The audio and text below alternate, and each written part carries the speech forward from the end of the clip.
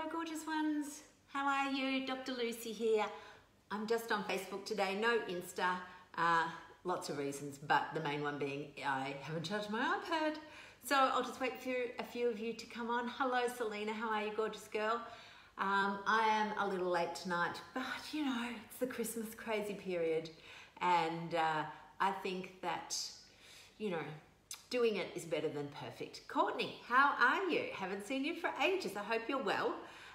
Tonight I'm making a non-vegetarian dish. Surprise, surprise. Alani, yay, hello. Hello, Fran. How are we all? Good. I can see you all getting on now, so I will stop just bantering. Hello, Lindy. So I was going to cook this very nice sort of terrine that Clara, one of our members, had cooked or had shown us, and she'd cooked for her Christmas lunch. And I'm going to tell you how to do it because I'm not making it because I forgot to go to the shops. So basically you just do it, it was done in sort of like a log dish, and she draped some either prosciutto or very thinly sliced bacon, sort of like on the bottom of it. Then she plopped in some turkey mince. She did turkey and chicken. You can do whatever you like. Remember, you're the boss of you. So she plopped some of that. Oh, well, first of all, she made this turkey and chicken sort of stuff with some seasoning in it. I think she put nutmeg and some salt and whatever. You can put whatever herbs and spices you like in it. And she put through her some pistachios, which I thought was very good.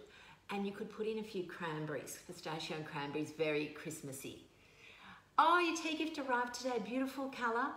So, so basically you mix up this mixture of turkey mince and some pistachios and some cranberries, and you mix all that through together. And then she put half down. Then she put some, oh God, I've got a bloody cat in the background there. I have to watch them, they're lethal. Then she put a layer of, I was going to say sun-dried capsicums, but you know, marinated capsicum strips, which she put there. Then she put the next bit of the turkey chicken mince on top. Then she covered it in the rest of the prosciutto, if you can imagine. Cooked it, brought it out, and you let it sit for a while because it has to sort of set.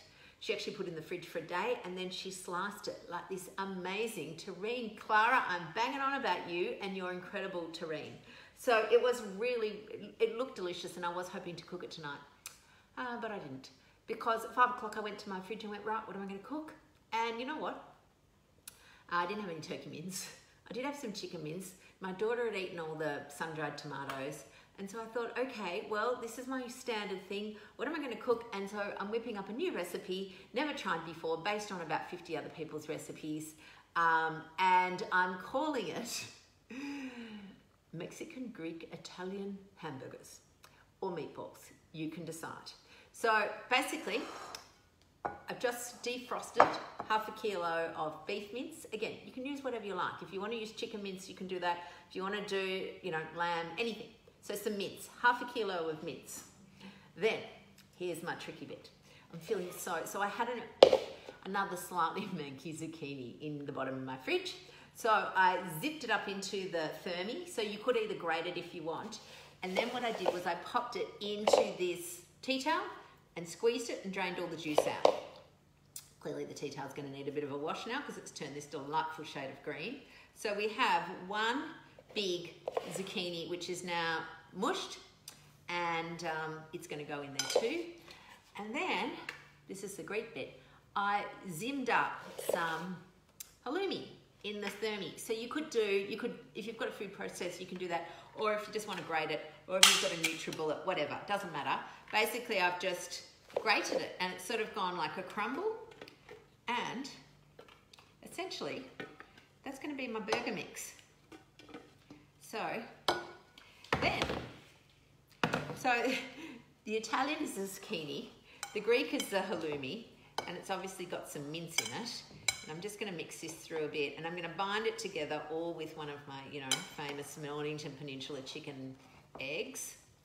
And then, before I put the egg in though, you've got options. You can make it whatever flavour you want. So I'm calling it Mexican because I'm going to put in some Mexican seasoning. But if it's quite spicy because it's only half a kilo, I normally use a whole sachet for at least a kilo of mince because it is quite a spicy one. So if you didn't want to use that, you could just use the spag bowl one. Or if you really want to kind of emphasize the Greek part of it with you could make this with a lamb mince with halloumi and zucchini through it. How good would that be? And fling in some of this Greek herby stuff, or even just the mixed herbs that have got the rosemary, the thyme, the oregano. But I'm just going to do Mexican. So the Mexican Greek Italian meatballs.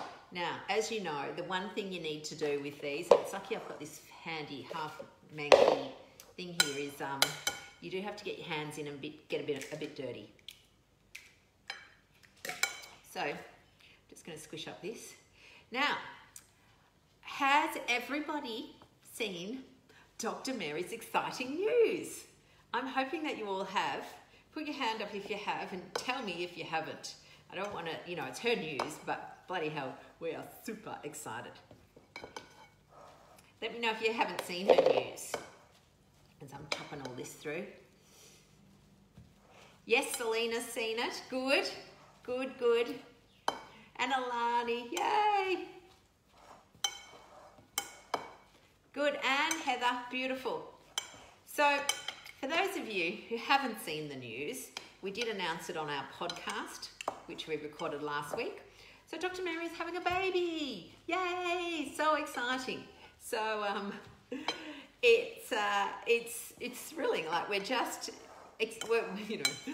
I'm as excited as she is. It's not even my baby, but I get to watch everything that goes on. And for me, it's a bit like that phase between like being a grandparent and not, because I'm too young to be a grandmother. I mean, technically I'm not, but I wouldn't really want my kids to be having children just yet. They're very young. So yes, the bun is baking in it's a low carb bun, baking in the low carb oven. Now check out this. How good was that? So that's it for the baking of said thingy. Now, oh, I just need to turn this on.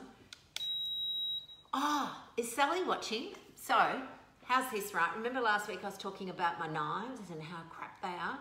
Well, Sally put a post in, I think in our community, with a link to a knife bloke, and I sent him an email and I rang him, and he's coming tomorrow morning to sharpen 8 of my knives. $10 each or something like that. But this is a knife block I've had for, I reckon, 15, 16 years. Probably longer, actually. Ruby's 21, bloody hell. I've probably had it for 20 years, and I've never sharpened them, apart from that, little steel thing you get in the block. So I am super excited, and I think it's going to be money well spent. All right, so this is basically it. That's it. How quick was that? And you can decide how you want to make them. You can turn them into the little balls that I made for, those little chicken balls, or you can make them into big patties. I'm going to make them into a big patty, but I'm just going to, forgot to bring some butter over. I'm going to fry these in a little bit of butter. Give me a second.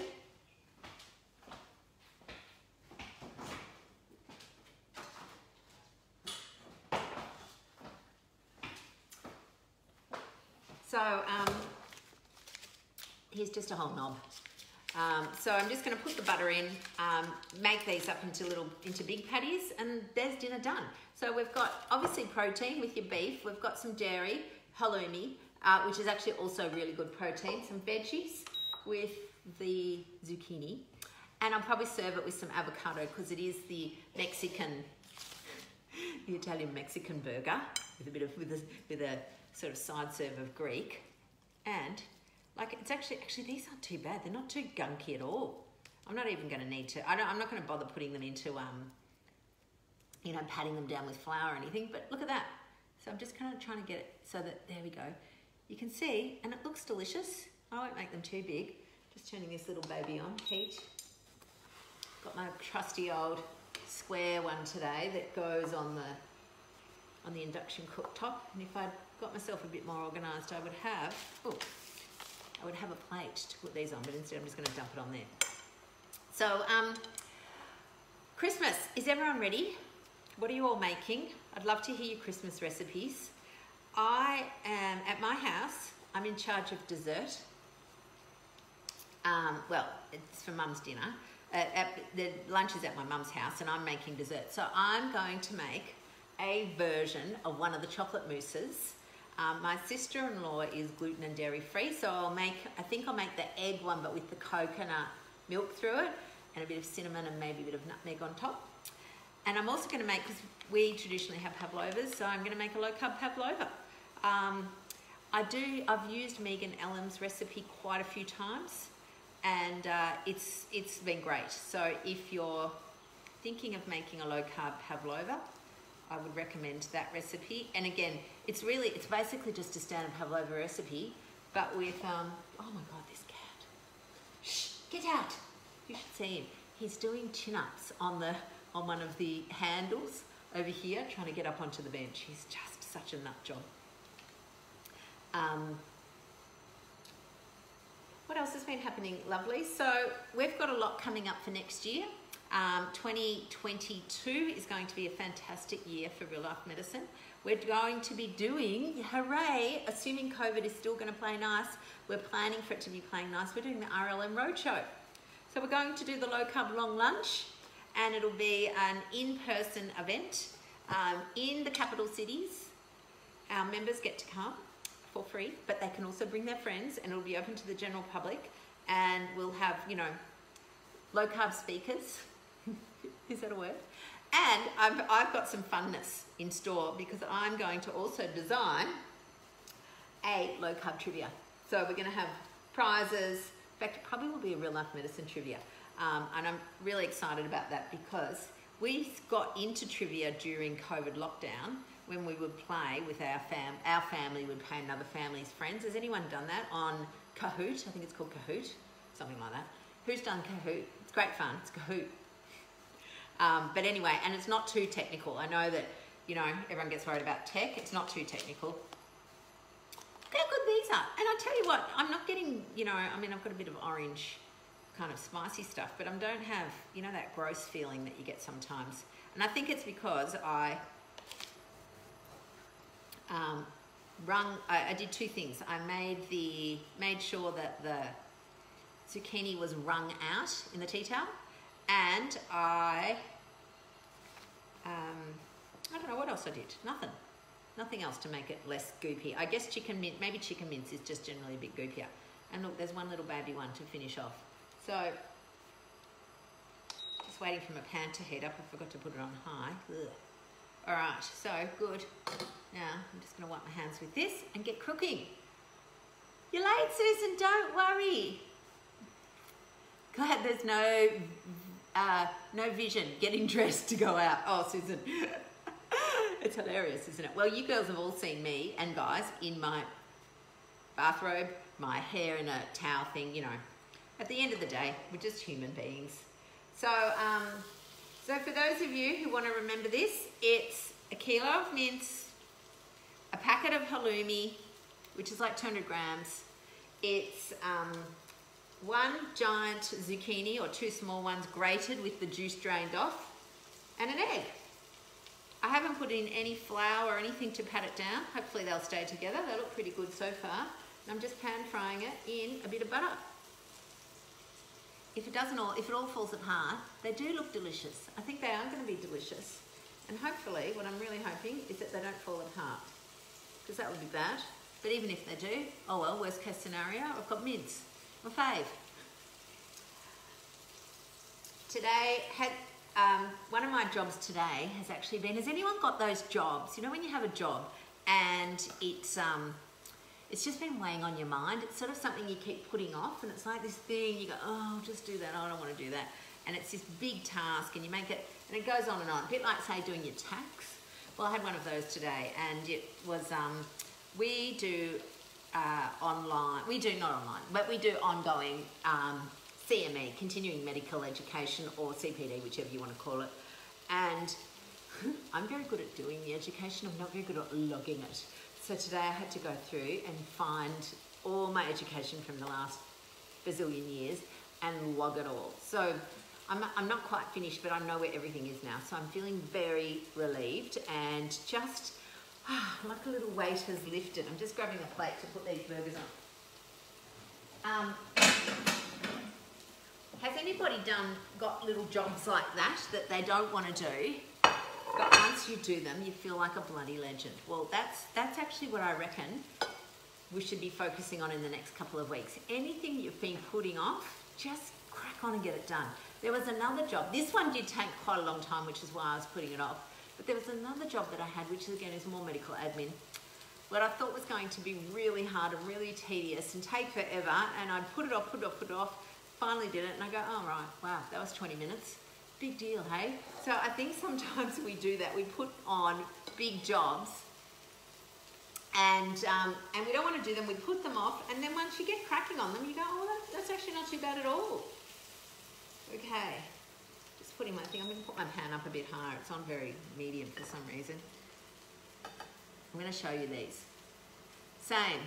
You've been putting off logging your CPD? Yes. Just get on and do it. It's the sooner you do it, the better. So I feel very pleased. Woohoo, go me. And yes, Winnie, logging, teaching professional hours, we've all got to do them. And I think next year what I'm going to do is come up with a system where I just do it when I get it. Because I'm the queen of putting that stuff off. I think lots of us are. It sort of feels hard, so we don't want to do it. So far, so good. They're staying together. I don't want to turn them too early. You could definitely make these as small ones and stick them in the oven if you don't want to stand here, you know, flipping burgers. So Christmas is coming. We've got a blog coming out tomorrow, Thursday, whenever, some stuff. Hopefully you're all on our email list because you'll get the newsletter. We'll probably have a week off. Oh, maybe we won't. Newsletter over Christmas. We are closing our office, our virtual office, between Christmas Day or Christmas Eve and that first Monday back. And you're the princess of procrastination. I'm quite a procrastinator. I'm like a lot of us, we're this paradox, right? So I can procrastinate on things I just don't want to do. And then what happens is I become so efficient at doing all of these other tasks in an effort to avoid the one I don't want to do. I actually become the queen then of productivity. Just not always the productivity that I want to do. Okay, I'm just leaving these a bit longer.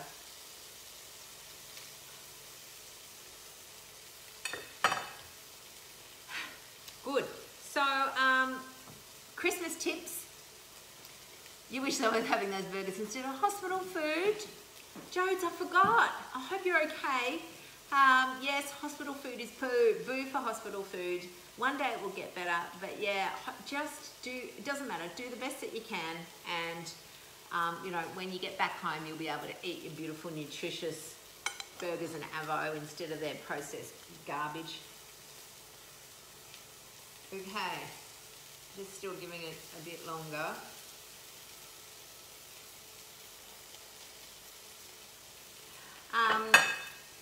So Christmas time back, basically, if you listen to our podcast today, you'll know that we basically believe that you're the boss of you. You get to choose what you do on Christmas, and what works for one person won't work for another.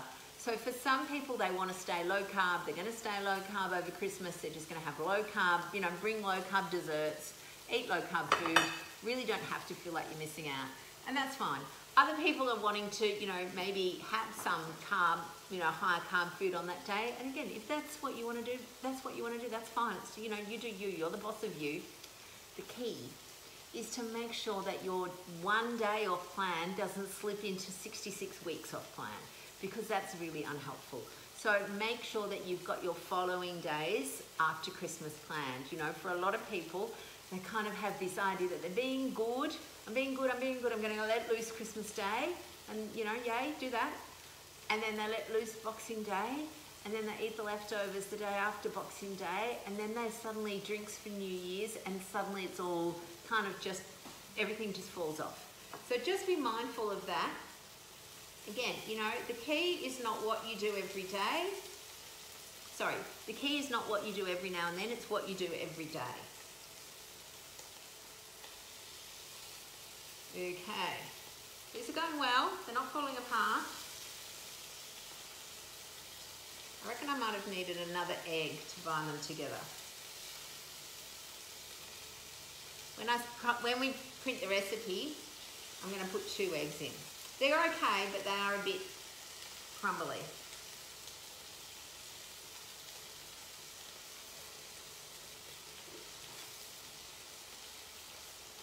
They smell good. I wish you guys had smell-o-vision. Happy Christmas, Kim. How are you, darling? So I've had a few good, what I call Christmas presents already, apart from Dr. Mary's very exciting news. You know, just a few really good successes for a lot of either our members or my patients in the clinic. And I saw one guy last week who I started seeing in about February, and he has been very, very diligent, and so far he's lost 52 kilos. So he's made and do you know what? He hasn't been perfect. He's been, you know, he's moved into more perfect. So he started off and he just started eliminating, you know, all the white things, apart from the sugar in his coffee. He said, I don't think I can do that just yet. And I thought, oh God, you're never going to do it. Anyway, he did. And now he just eats. He's got an air fryer. He loves talking to me about air fryer recipes, and I'm still considering whether I should get one. I think they could make my life easier. I'm not sure. Can I have a little vote on, you could definitely substitute a different cheese. You could do, I put the halloumi in because I just like the salty flavour. But yeah, you could definitely put in a hard cheese like Parmesan.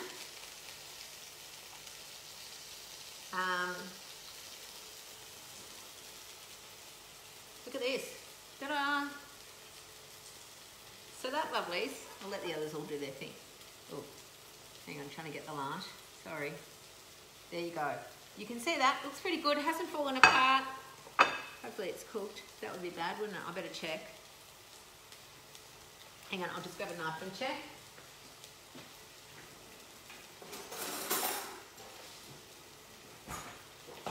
Not so good at, you know, burgers and checking that they're cooked all the way through. Beautiful. That looks very, very good. Not fallen apart, cooked all the way through. Very tasty. Thumbs down for the air fryer. Kerry, tell us more, because all I hear is people that rave on about them. And so I keep thinking, oh God, maybe I should have an air fryer. But, you know, I know you do a lot of cooking. What's the big deal? You don't like it? We should have a little poll. Maybe I'll put a poll in the community, in the group, about your air fryers. You love your air fryers. So Joanne loves her air fryer and Kerry hates hers. Okay, so as far as my hamburgers go, I've got one that's fallen apart. I don't know why. I can just stick them back together though. Look at that. Your son loves his, Kim. Somebody else loves hers. So, yeah, I'd love to know a bit more, Kerry. Look at this. These are bloody beautiful.